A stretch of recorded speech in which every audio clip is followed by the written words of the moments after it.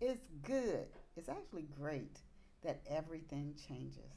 Hello, I'm author Denise Turney. I'm the author of the books Love Pour Over Me and Spiral. I'm actually going to talk about a concept that is I share in the book Spiral. It's a murder mystery, but this book I wrote it to share certain truths with people that hopefully we can make better changes that not only impact us but our entire families and towns. As what happens in Spiral, what happens to this town, you'd have to read the book, but unbelievable how people, what they're concerned with causes them to overlook something that caused some very innocent folks their lives.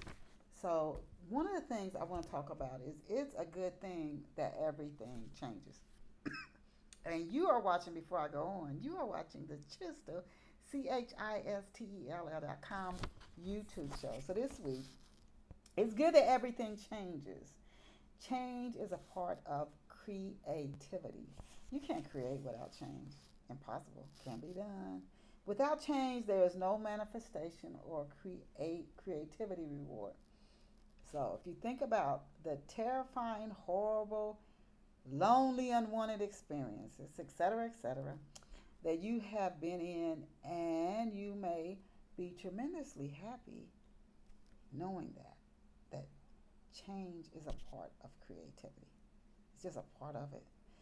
When things are going really, really bad, I heard somebody say once, trouble don't last. Trouble don't last. And there are situations that as nations and individuals we've been in that people probably thought this will never end. And it's over. So change is a part of creativity. But if you think about bad things, you're like, whoop, glad about that. But if you think about happy experiences that you've had and relished, holding your little baby in your arms, and then the kid grows up and goes to college, or a relationship, the way it starts is so exciting. You just feel like you're floating on a cloud, and you want it to just last. You want a friendship to last. Don't leave. Don't go off and get married. Don't leave. Let's keep our friendship the way it is. And some people fight really, really hard against change. If they have a friend get married, they will suddenly start really, let's go to the strip club, let's go do this, let's go do that. I don't want the change. They're like, I don't want it. So I'm trying to keep you where you are. But if you think about a happy experience that you relish, you might be disappointed that change is a part of creativity. So change is not a sign that we are not in control of our lives, that we have no input or influence over what we experience. Even with change, we get to pick how we will perceive a person, an experience, an emotion, a thought. The key is to remember that all living beings are sending out requests all the time. All the time. Every living being is part of the creative process. Creativity flows naturally when there's no fear. Fear is like a block. They say it's like darkness, it causes confusion. I mean, just fear. Not an evil force, fear. So creativity flows naturally when there's no fear.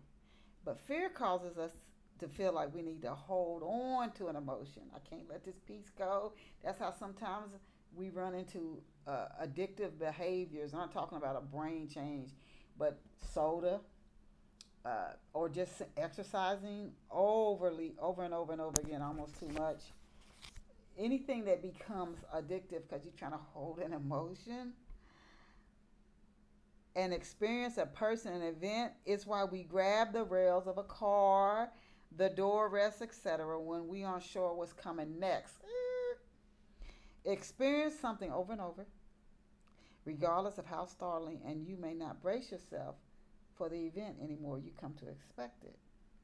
There's no change involved. You may simply expect it and respond to the event unconsciously. It's no big deal.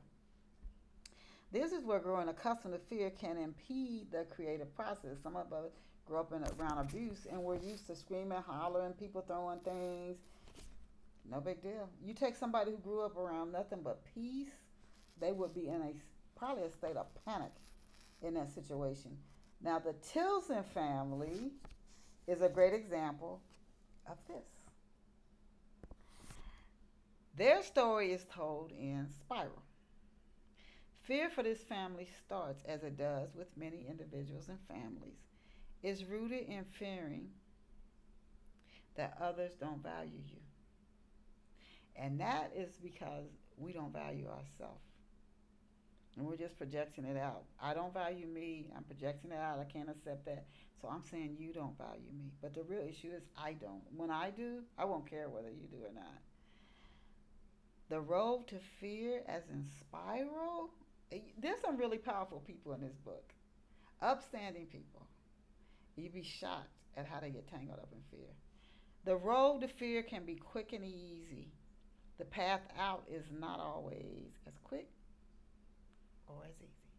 And I think about crossing in the scriptures the Red Sea. There's so many stories. The road in, pretty easy. Getting out, which is why it's best not to start down the road of fear at all. A lot of people go into bad relationships for fear they can't make it on their own. They end up in a horrible abusive relationship. If you want to see what happens to the Tilson family and how they get out of the dark, consider reading Spiral. Thank you. See you back here next week.